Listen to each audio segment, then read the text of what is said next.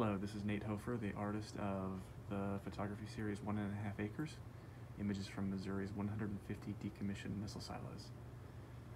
Today is April the 30th, 2021, and I'm at the West Branch of the Kansas City, Kansas Public Libraries, and I'm in the gallery, and I'm about to give just a brief, impromptu artist's walkthrough of the 12 pieces hanging here in the gallery. So the first one is from fall of 2019, when most of these photos were taken. This one is in Boonville, Missouri, a split property between a residence on the north and a farm on the south. Talking to the owner of the residence on the north side was a very interesting guy who uses his portion of this former ICBM site for his dog, and we can see the dog house right here and the very top. This site, like many others, still retains the original early 1960s security fence. What's particularly interesting about this one and unique is that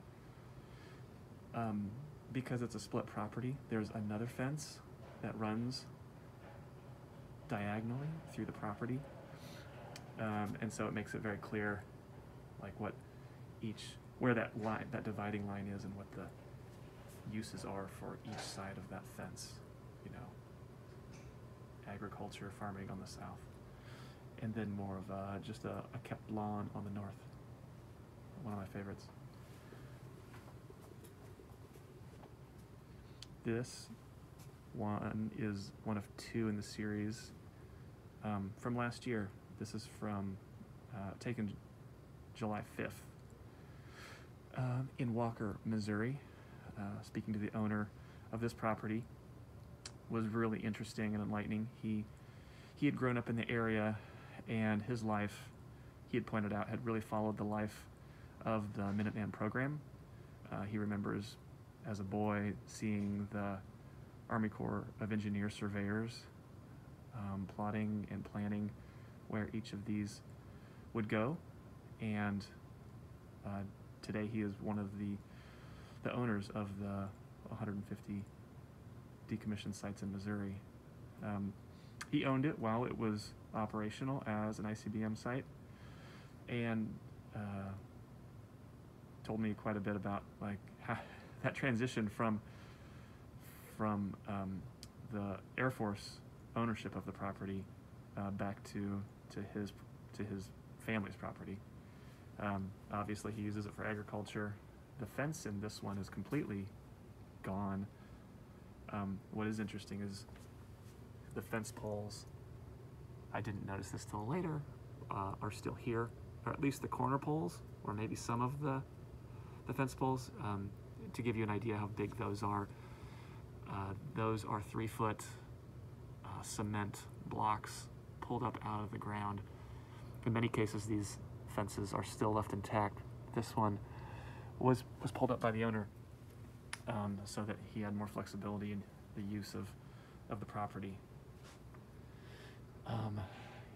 What's also unique about this one is that the owner continues to use the original electricity for his use that was originally for the ICBM site. Other than that, yeah, the original access road is still there, and you can just see a faint gate area where the two giant cyclone fence doors, gates, gate doors would lock into the ground.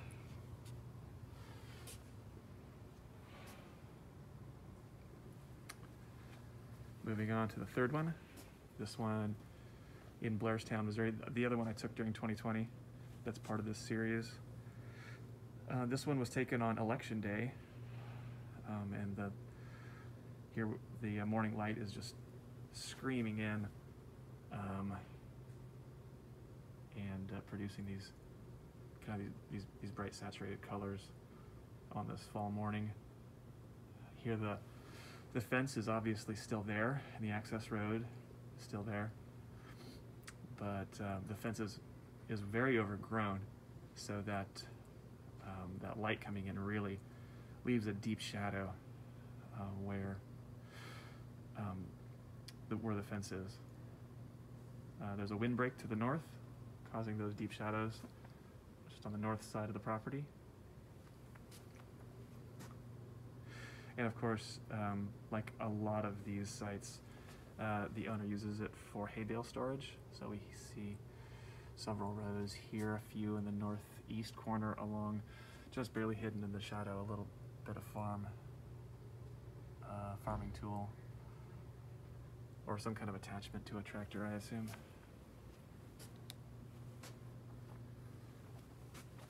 Moving on here. This is one taken again in the fall of 2019. Actually, summer of 2019. This was one of the very first. This was, I think, the very first one I'd taken. And this one is in Lima. This is Lima 2 in Garden City, Missouri.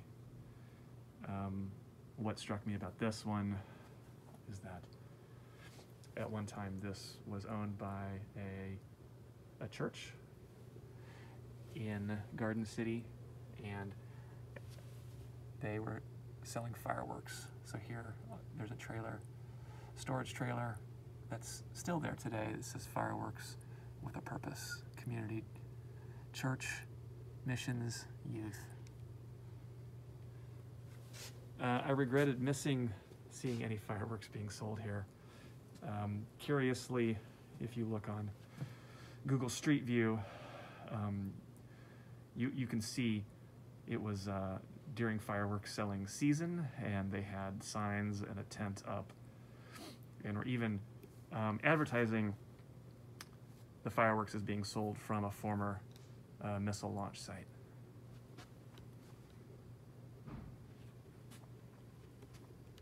Moving over here, whoop, there we go. This is another one that's owned by a church, Mike 9 in Kingsville, Missouri.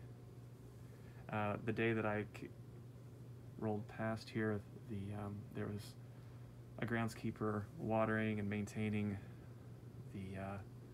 the plants and landscaping around the church. It's a new building. It was very new in 2019. It wasn't even on Google Maps at that point. I'm not sure if it is at present, actually. I need to go back and look. But so you can see some of the water stains in the new parking lot. This one's very interesting because where the former missile site was is now the parking lot. The church had to be built off to the side of the missile site due to environmental reasons and restrictions by the EPA. These sites are still checked on and regulated regularly by Missouri, either it's the EPA or I'm not sure. I think it is the EPA. So you know, but what they were allowed to do was to use the missile site as a parking lot.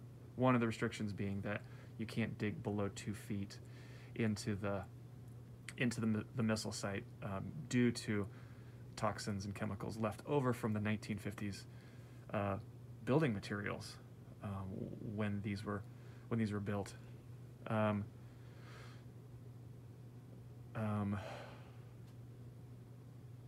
Lost my train of thought there. Anyway, this is so this one was interesting to shoot. So it was about 10 o'clock in the morning on a Saturday, or maybe it was Sunday, I don't remember. But down here, we have a portrait of the artist, if you know where to look. The blue circle with the H is my drone launch and landing pad, and you can just make out me in that shadow there, and my white Western hat.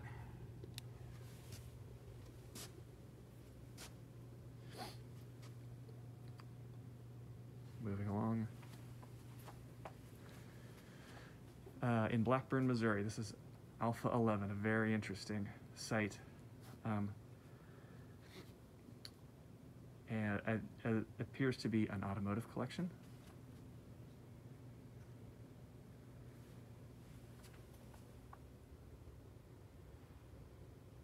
This was a beautiful fall morning, just partly cloudy, so I had just, not a lot of harsh shadows. The sun was behind a cloud at this point, and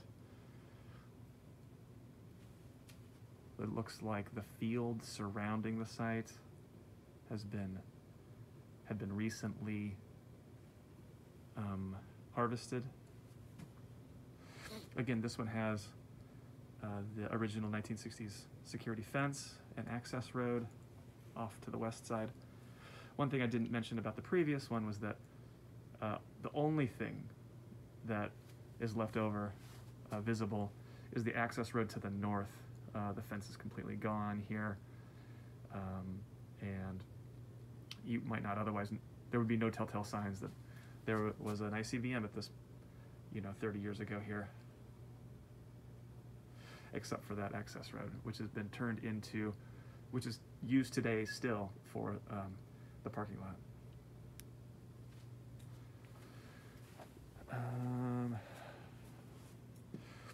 One of my favorites, Mike 11 in Centerview, Missouri. This was also on the 4th of July. Sorry, this was in July of 2019. The sun had just come up in the east and was getting these nice raking shadows.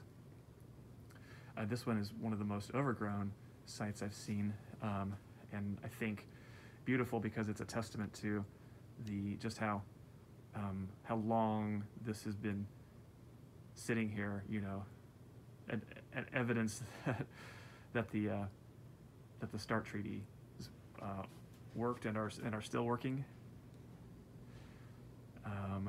Of course, nothing underground. That's reachable anyway. Each of these have been demoed shortly after the Cold War and buried over, so there's really nothing to dig down to.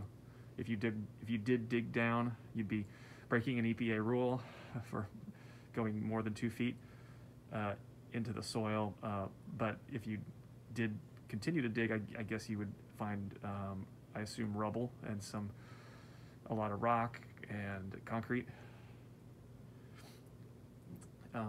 These marshmallow-like things are hay bales, wrapped hay bales. And again, the original access road is to the south. Interesting here too, a number of these, and I think it's here. Power lines still come in, sort of like ghost power lines. I assume there's no electricity coming in here, but nevertheless, a number of these still have the original power lines coming in from the road. Just barely see the gates here. This is a particularly beautiful site, I think.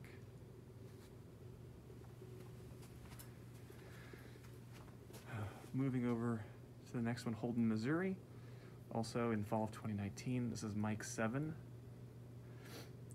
This one is still this is one of my favorites because it's so evident what the landowner today is using it for. In fact, on this day, I happened to roll up right as there was some work being done here. Now, I'm not exactly sure what was happening, but there was a working loader loading into the back of this dumper. Again, this one has the original access road to the west side and the original security fence. A lot of the times the security fences are just left in place. I'm not sure why the contractors or the Air Force didn't pull those out at decommissioning along with everything else. I assume part of the reason was because it'd be so hard to pull, those poles, all those poles out of the 3 feet of cement buried in the ground. You can hear me breathing through my mask. And as I'm talking, I'm losing my breath. Okay, here we go. This is one of my favorites, Oscar 10 in Knob Noster, Missouri. This one is today being used as a business, and had a very interesting conversation with one of the owners who lives not far from the site. Again, the original security fence is there and serves, to I assume to contain and protect all their digging equipment. I think this was an earth-moving business. But, it's so interesting to see how that original early 60s security fence is still being used for something else today, beyond the use of a nuke. The access road to the east is still there, and along with the original gate entrance. In each of these, the nuclear warhead would have been seated in a silo in the lower left corner. I'll show the very last piece will demonstrate that. This one is in Lamont, Missouri, Oscar 3, and particularly interesting to me was just how kind of I don't know what the word is, not as dramatic as some of the others. In fact, I lowered the drone camera just as low as I could to contain the fence line just inside the borders of the frame of the photograph to get as much detail as possible. It's a little hard to tell here, but one of my favorite points of this photograph is the power line. This original power line coming in from the road to the west and then continuing down to the south side of the site right here, and then just it kind of dead ends. So I assume the power needed to be accessed from this side of the missile site. I don't actually know why that is.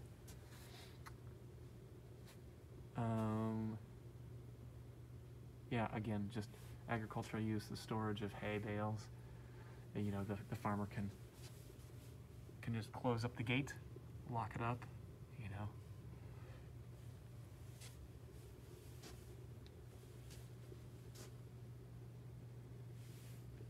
Two more to go. Alpha 6 in Concordia, Missouri. This was on Halloween morning,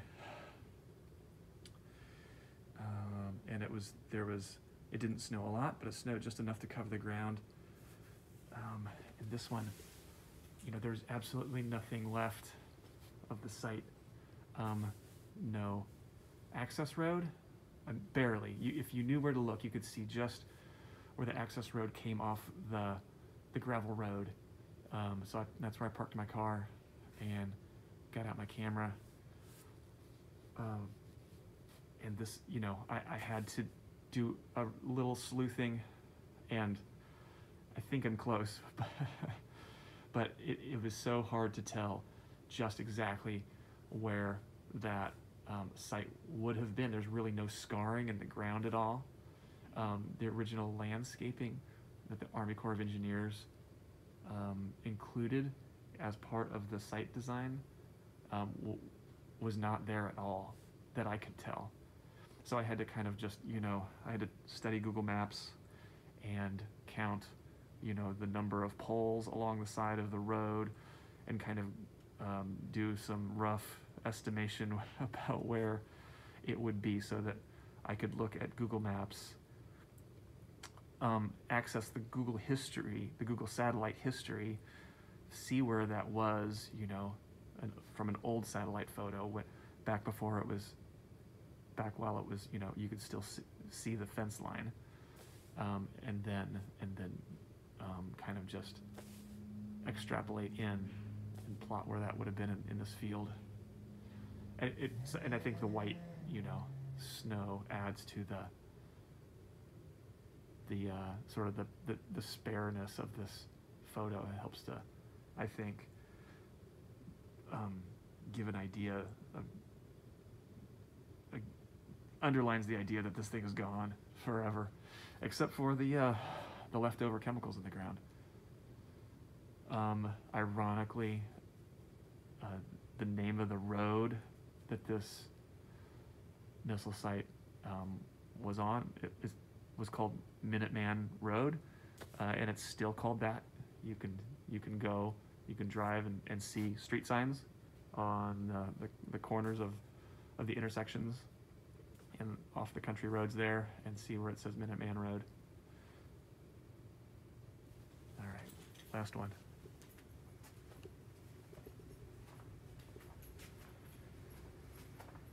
Okay, if you've gotten this far in the video, I congratulate you. You made it to the last one.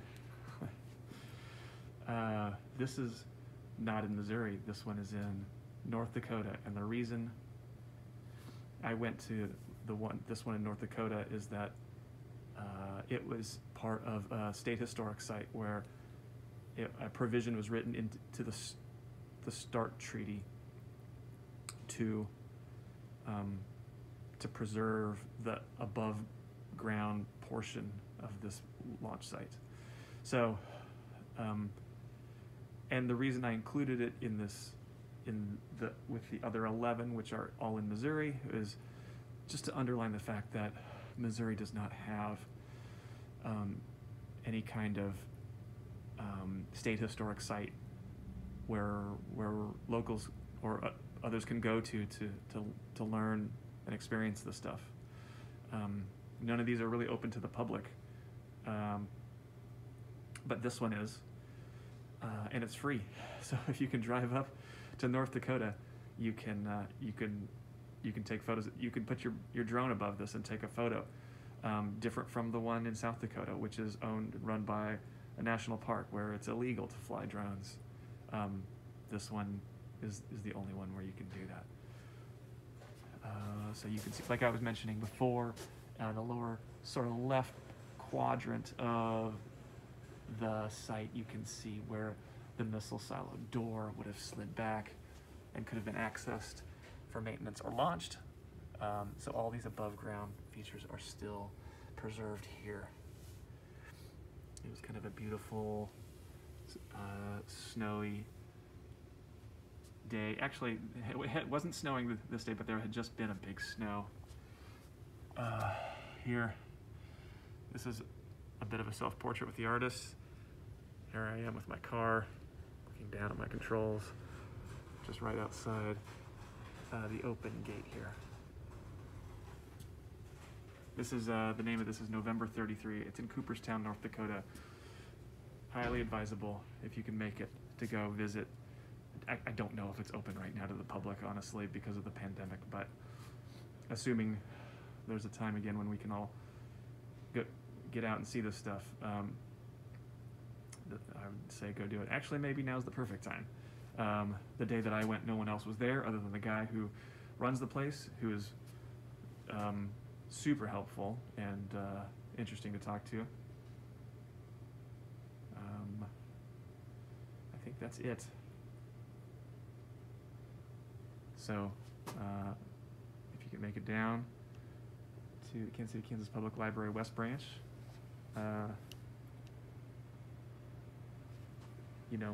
please do it. They'll let you in for 30 minutes, and you can come in and see the stuff in person. But if you can't, that's what this video is for, and thanks for watching.